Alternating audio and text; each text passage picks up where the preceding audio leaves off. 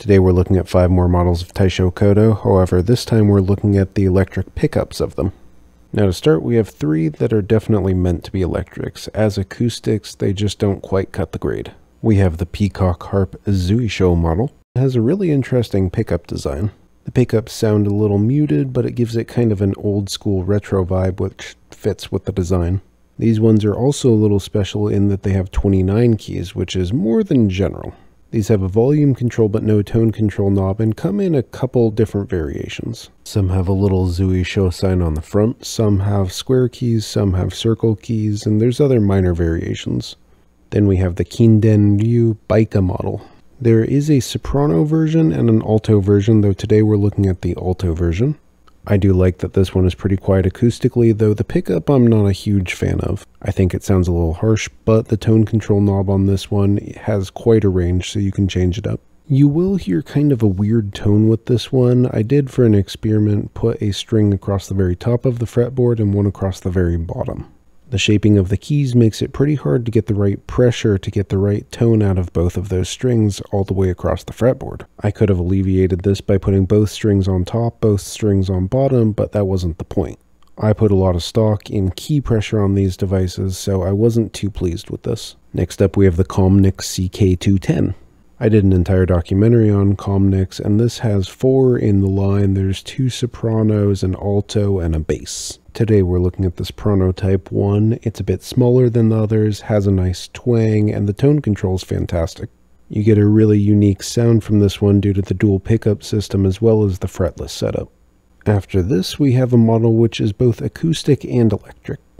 Kingen. This one is a little wordplay. Kingen can mean golden string, and that's why this is golden colored, but the kin kanji here is for koto. I chose it for this because it has a very distinct type of pickup that makes everything sound a little more staccato. It's something you may not be into, but it definitely fills a niche for me. With that said, it does also sound great acoustically. And then finally we have a Zenon device. The model number on this one is a little weird. It's just labeled with the Okayama Taishokoto Lovers Association. I'm sure this is just some other model rebranded for this club, but I'm not sure what that is. I chose this one more as a baseline. It sounds amazing acoustically, and that's more what it's designed towards. That said, you'll see an embedded pickup kind of popping through the top of the wood. The pickup here definitely isn't an afterthought. It's not just some aftermarket pickup screwed on the hole. It is embedded in the device. That said, it seemed more of a secondary to me than the acoustic properties of it. Now, with that being the theory behind it, I was surprised. This was an amazing device and one of my favorites. The pickup has a nice twang and great dynamic range. It doesn't have a tone control knob on this one, but I can always use an EQ pedal. And now that you've heard all of the intros and my prejudgments, I'll let you judge for yourself with some demos.